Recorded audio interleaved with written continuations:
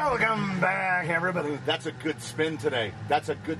Welcome back to the Canyon. Welcome back to the things that we do. It's a Quickview, but it's not. It's a Redux because this tire has been here. This tire borders on a favorite, but this one jumps the line because we've got the sheet. These tires have been Quickviewed before the new scoring protocol. Next up is the Baja Pro X G8.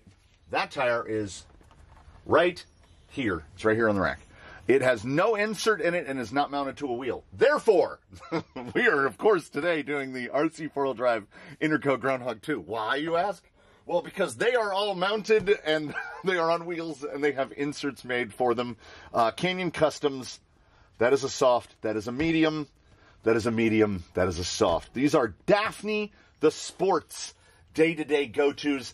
The Groundhog 2 is, of course, X2SS, not X2S3, aka the compound nobody asked for. I have yet to meet an RC4WD drive in X2SS that I don't like. I like the Groundhog. I like the Groundhog. It's right there with the Baja Claw. It might be better, but these are Daphne's tires. Daphne can make pretty much anything look good. So are the Groundhogs that good? Are they as good as I think they is? I don't know. They work tremendously on Daphne. 118 by 40. I would say 46. So they're a little narrower than some others. These are Hot Storms, no longer available, of course.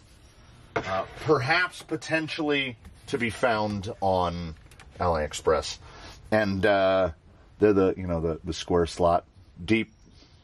They're good, well, semi-deep. They're about half deeps. They're good-looking wheels. We'll go to the grams so more of the world understands. 240. So for the full set, 835. That doesn't. Are there brass rings in the fronts? That's a front, and that's a rear. Yeah, 176. She's definitely running brass rings in the front. So the rear combo is 350, and the front pair is 484. That's where we like to be. If we're in mid-800s, if we're not shooting for a full kilo of wheelos, and these have been tested to some reasonable extension. Oh, he's so dirty that every time you set him down, big chunks of mud fall off of him. So this is an instance where we absolutely have to make sure to put the fronts on the fronts and the rears on the rear. They should fit perfectly on this boy. He's the Class 2 tester. And he makes them look good. Black wheel on baseline's going to look pretty nice. These might sit a little more tucked in than his day-to-days. I think that is why we bought these wheels specifically for Daphne, because they appear deep. They have a really deep lip, but they're not actually that deep. And that's pretty much a normal offset. It is a typical offset. So, this is a little lighter than his day-to-day combo, but his day-to-day combo is RTR Compound Canyon Trails. And these should, theoretically, do a little bit better than that. But we're going to find out, because we have never actually tested these, I don't think. Memory might betray me. And then looking at the list, we just get into problems. So we've done the pivots, we've done the IROCs, we've got both sets of the rovers, that's no problem. We got the fossils. We get into a little problem with the fossil because they're mounted on deeps. Those are on toothless. So the temptation is just test them on. We have two sets. The other set is on the GFO. GFO might get to step in and do a test. Or I can test I can just use GFO, use on normal offset wheels. Okay, fossils might be up next. We're sort of semi-predicting the future. Because for canyon trails, that's going to be a tough one for me. Because this is the day-to-day foam in a canyon trail. This is what comes in a 2.2 canyon trail. They're dual stage. Pretty firm on the inside, very soft on the outside. But sitting right next to them on the foam peg, Revolt from Belgium. These are custom made for 2.2 Canyon Trail. untested so far, and I have this feeling that they're going to be real good. That is a soft outer. So it's going to be tough for me to wheel out Tutu Canyon trails on the foams. That might be a long one. We might do that might be a double Redux, where we do it on the one insert and then test it on the other to see how it bounce out. But you know what? We're talking about the future again. Let's talk about a much closer future, a future that resides just right over there, where we go through the 10 stages of the Canyon Tire Testing Protocol, and we redux these bad dogs, and we see what we think of Groundhog 2s. The whole while knowing that on Daphne, these are like cheating. But are they that rig specific? Let us go out of sides and find out togethers. And so we begin the dance. I think that the Baja Claw is, if not my favorite, my sentimental favorite X2 SS tire. Is the Groundhog as good? That's tough. The Baja Claw is so good that running it for, I don't remember how long after testing, I was still under the impression that I had a different favorite scale tire. I didn't even know that the Baja Claw was a real thing. Yeah, the Mickey Thompson Baja Claw TTC. Oh, the ants are back. I'm leaning against an ant-covered railing. The Groundhog has a... Well, they looked so good on Daphne that it was impossible not to.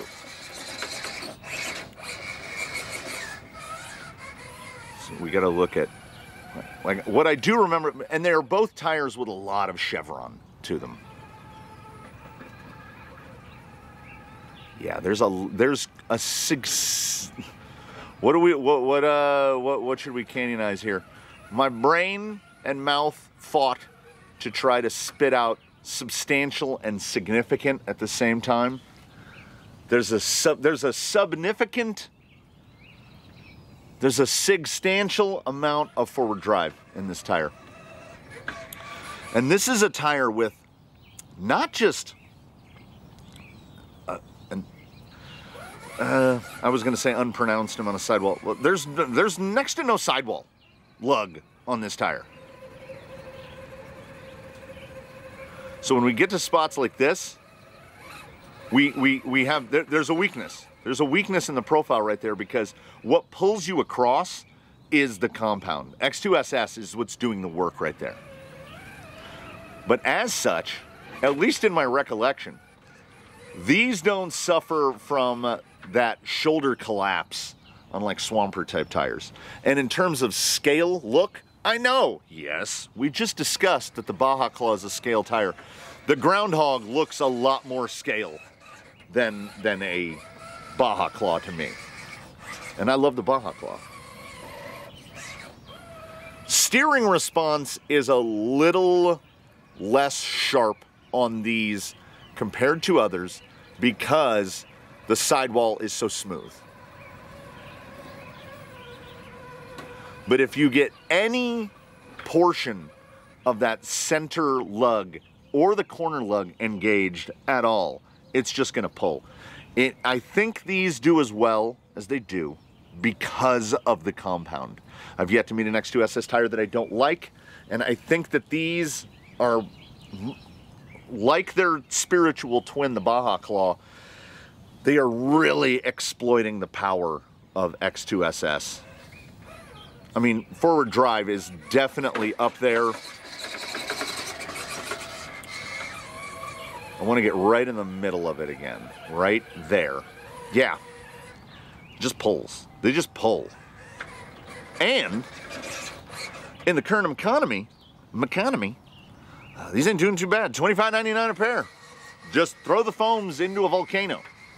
Because memory does serve that these come with the RC four-wheel drive bulletproof foams. Suitable for, I don't know, maybe you don't need to throw them away if your rig weighs like 17 pounds. But they are full sofa cushion status. Look at that back one bagging up. And that's a fairly firm insert in there. Yeah, where do we lose points? Ultimately, in positionability. I think the way Daphne does well on this is it's a PSI thing. She's driving down. She's Usain Bolting it, hitting the foot down as hard as possible to maximize the drive. It's a shuttle move, it comes back. And we're not surprised at all that we pull across it with a shuttle move, because I am not a huge fan of tires that don't have something more in the way of side lug. The Groundhog just behave in such a way that in a lot of instances, you don't notice how smooth that sidewall is. And that sidewall is smooth. You get into anything that is direct forward drive, and these are, will he say it? Will he say it? Panther Cougar-esque. Like these pull hard. These pull like tires from the olden times. Where they get weak is when you have to try to pull using your edges. See, if we get up on a face right here, I can feel it's right there. And then we get a shuttle.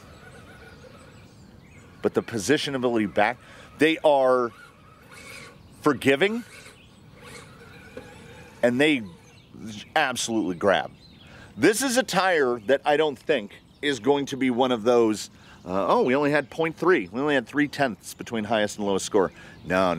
This is like a 0.5, 0.6. This is a mercurial tire. It is here, it is there. It's almost everywhere. Forward drive, outstanding. Positionability, always going to suffer. It's in the DNA. I call that the swamper effect. How much swamper effect will impact the Groundhog? Well, I don't know. I'll let you know. Let's see if I can one-hand this or if I just ruin it. There we go. There we go. This is surprisingly agile for how much side lug it lacks, which is all the side lug. This is not the recommended entry to the side hill, but we're trying to be cinematic here, and I'm still trying to drive one-handed, and I'm not very good at it. Okay, second hand. When you got 240 gram fronts, they will forgive a lot of mistake. There we go. There we go. If only. Look at that passenger rear just floating, and look at the driver rear right now doing the lion's share of the work, which is why we run a medium. As we sit here and pause, it is slowly trying to just slide that insert across the top of the rim, the beadlock ring. Ah, so planted. That tire is so high.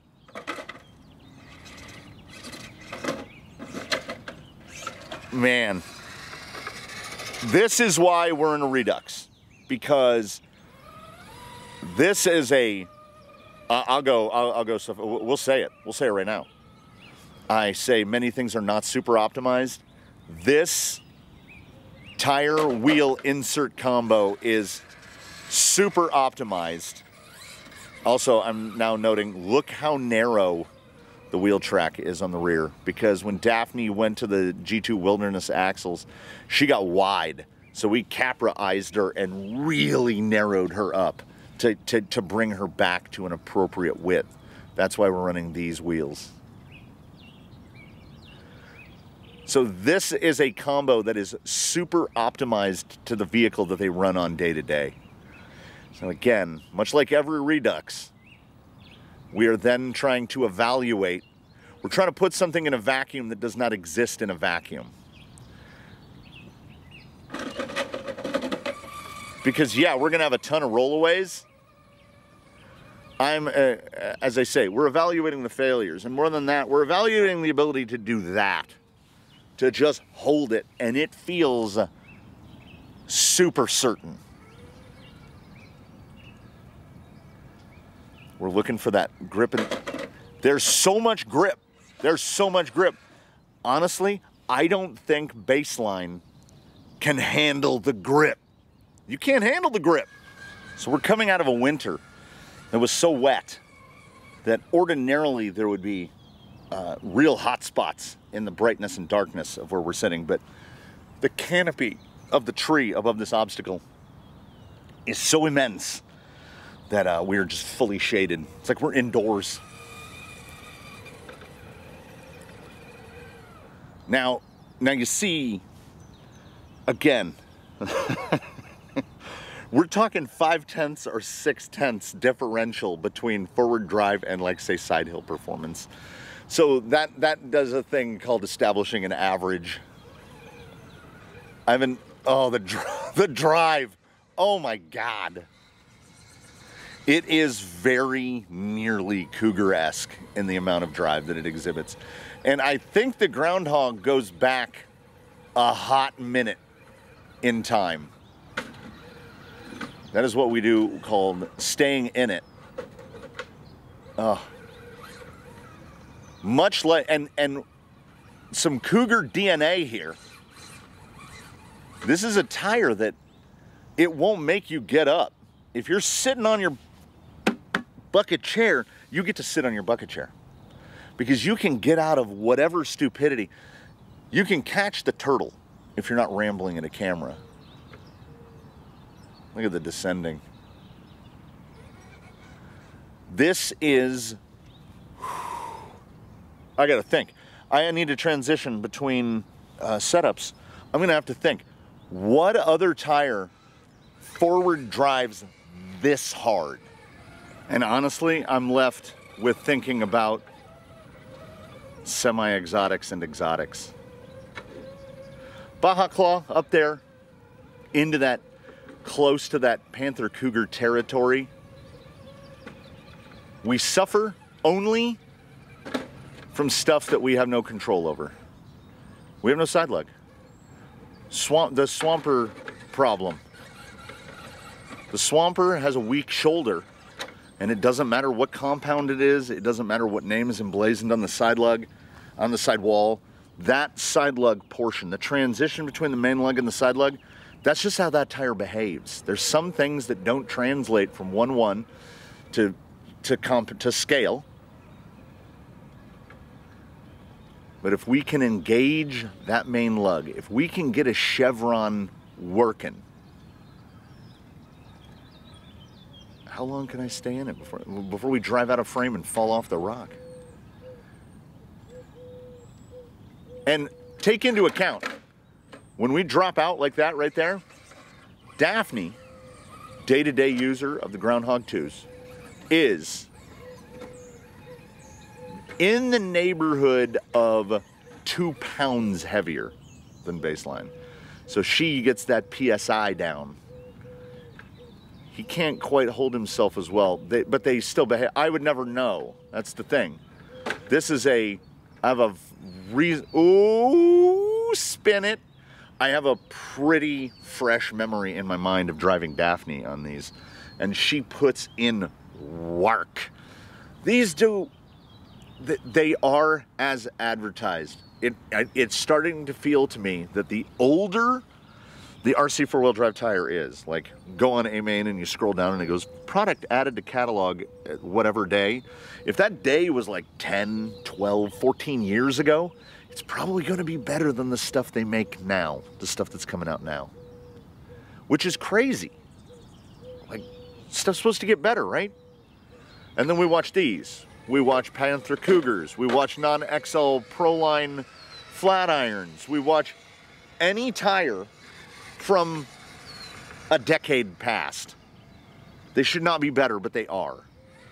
And now we have the 2-factor, which is the sun is directly in my field view because we have no tree cover right here. If you can engage any block of tread, you're just gonna go. Look at this.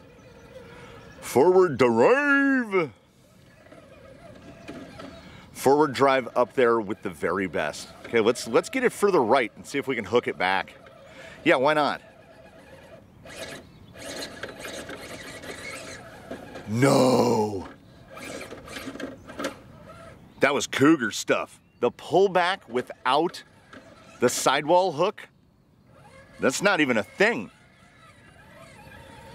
Then forward drive. This is a thing of, why test bump? You don't need to bump. But there are moments that you need to. How much energy? Whee! Oh. Man. You have to do it real wrong for it to go wrong. Anything that is employing all the, and then we get to the thing that is not going to employ any of the main lug. Look how long they'll stay. Oh, we definitely used the hill for that. You see there's more skate in the self-right maneuver. Let's get it more out of... Okay, how far? How? Flip! Amazing. Oh yeah. The grass is a little damp. Okay, we have to do one with the forward. Oh. Okay, they're pretty good. They're pretty good. They just need more wheel speed. I refuse to switch baseline off of 50% reverse. If you're running 75% reverse, or you're on an outrun or something like that and you have 100% reverse, which I think is psychopathic. If you put a Fusion on 100% reverse, you should probably get checked. You will whip back to wheels like so fast. If you have a lot of steering angle. If you don't have a lot of steering angle, baseline has a caster flip, so he has a lot of steering angle. He can turn around real fast. If you can't turn around that fast, it's going to be more of a problem. You're not going to self-ride as well. Also, if you're, different bodies, add as many variables as you want. Your results may vary. I think this is now the second shadiest spot. Boy, I can definitely see the monitor now. I think the Groundhog as a scale tire and this much chevron in the tread, which is, like tractors and monster trucks. I think this is a fantastic mixed surface tire. You also have a decent amount of lug spacing. You're probably looking at about 50-50 lug versus open space. And the lugs do not have a lot of prominence. They are probably 4 millimeters tall, maybe 5. So I think that clearing would do well on these. And again, if that main lug has any chance to grab, you're just gonna go. Okay, let's see where can we get and pull his belly? So if we can get the bumper clear right there. Let's try a bump. Just pivoting, adding yet more and more scratches to the XF skid. A little bit right there. Just go. We'll just go. We need to build obstacle next. I'm loving Tumble Dome. For those who know the 404s, the real Canyon Arrows, you'll know that we might take Tumble Dome because it is a bit of a Tumble Dome. I want to get the next obstacle following Tumble Dome built because I want to have like some wet wood to test. I know I've gotten a lot of requests for wet wood and wet rock, like that's always wet, slimy rock, let's call it, because slick rock dries out in about 45 seconds. So we want to get even more. We want to really start fleshing these tests out. I mean, the tire test protocol is going to stay at the 10 stages, but we can do tire test plus. I don't know. I think this tire is a proper all-rounder. And its one weakness, we've got that 9 out of 10, but better. Its one weakness can be worked around simply by introducing those variables. So if you were to inquire of me, what did the wet, mild winter, we didn't have a freeze day, what did it bring in equal measure to just an explosion of trees, birds, lizards, all things nature? One of my favorite things nature, and I do not mean my favorite things nature, and this one I do request in the comments below, where you live, if you have them, what do you call earwigs? Pincher bugs? I grew up on earwig. If you don't know what I'm talking about, just Google earwig. It's a little long bug, and it has a thing on its tail that looks like a pincher. Earwigs. Because as kids, we were told that they would crawl in your ear. And I believe that they would, because here's a fun analogy that we can relate while we wet down Slick Rock. A couple days ago, I drink a cup of proper British tea every morning. I get up, I do my usual ablutions, and then I'll sit down, I'll fire up the kettle. It's PG Tips Gold. I've been spoiled by the PG Tips Gold. Milk and sugar. I use natural sugar. I just trended to New Zealand all of a sudden. I went English to New Zealand. So I love a good cup of PG Tips, and it was in one of my, I have about 5 mugs that I drink out of, and I got my mug, and I put the stuff in my mug, and I was getting ready to stir in my sugar, and I looked down, and there's an earwig, a deceased earwig floating in the top of my tea. And a lot of thoughts ran through my head as I looked at that dead earwig floating in my tea. The first was, how long ago did he die? Did I boil him in the kettle? Because the nozzle of the kettle's open. Who looks in their kettle before they add water and boil it? Was he in the mug? Was he holding on to the tea bag? Did he drop off of a shelf or the ceiling or wherever he was earwigging and fall into my tea and die that way?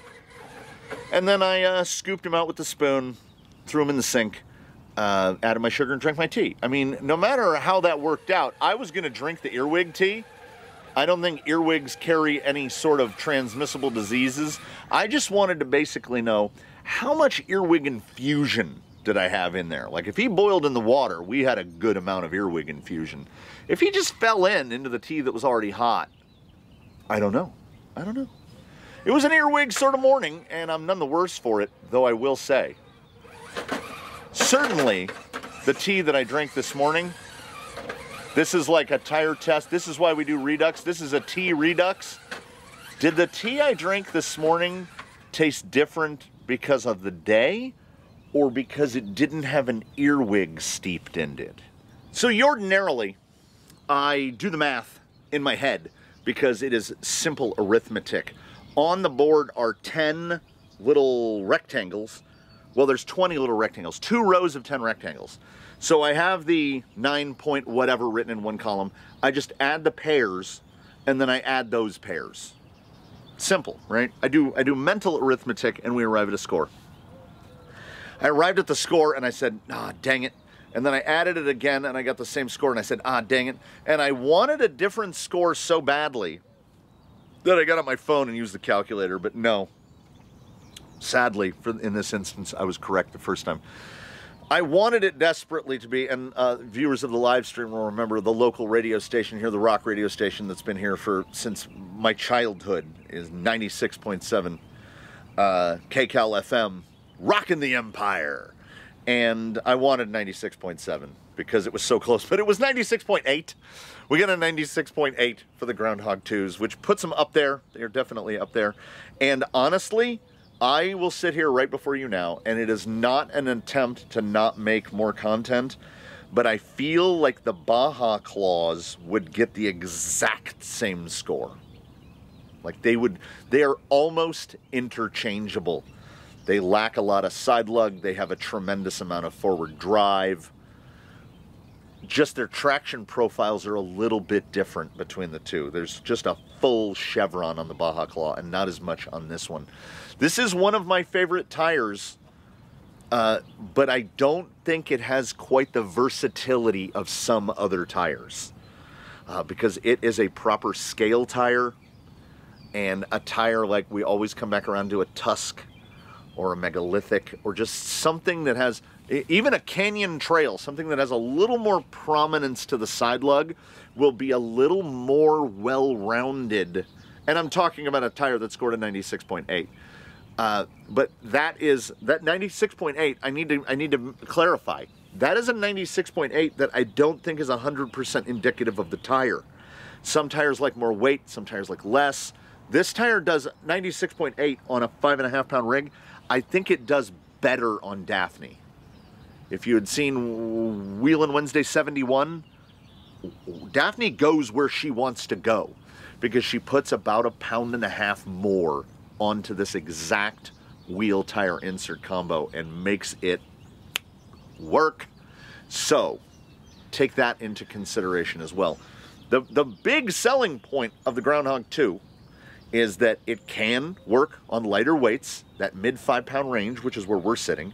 It can work on heavy weights. Daphne is 7+ pounds. She's getting into Phoenix territory.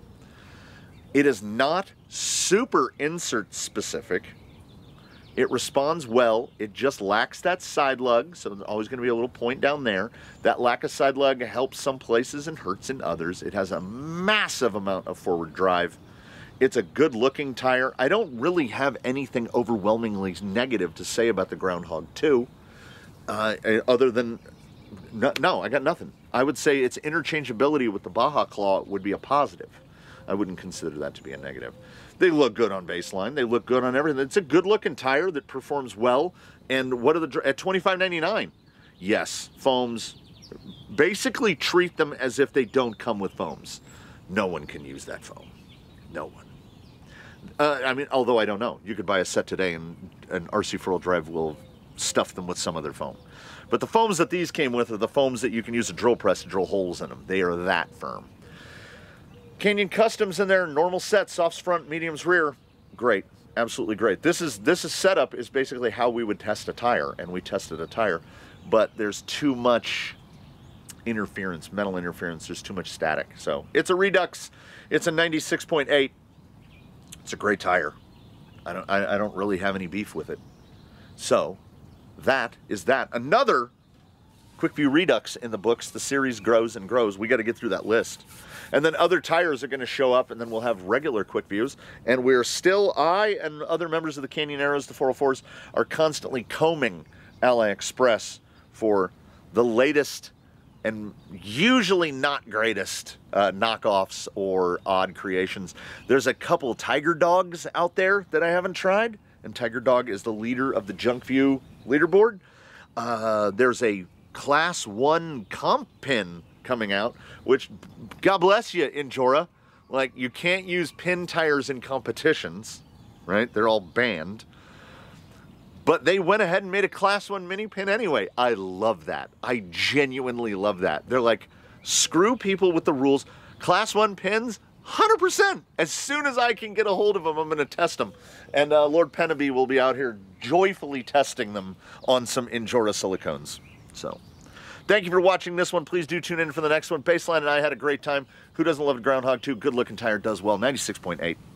Almost 96.7. I would have been happier with the 10th down because I'd have been like 90, rocking the Empire, the Groundhog, 96.7. But we're at 96.8, and you know, we deal with it. So, I had a good one. I hope you had a good one. Tune in for the next one. In between now and then, please, one and all, do your very best to have a good one, everybody. We'll see you next time here from the Canyon. I got that all in one breath.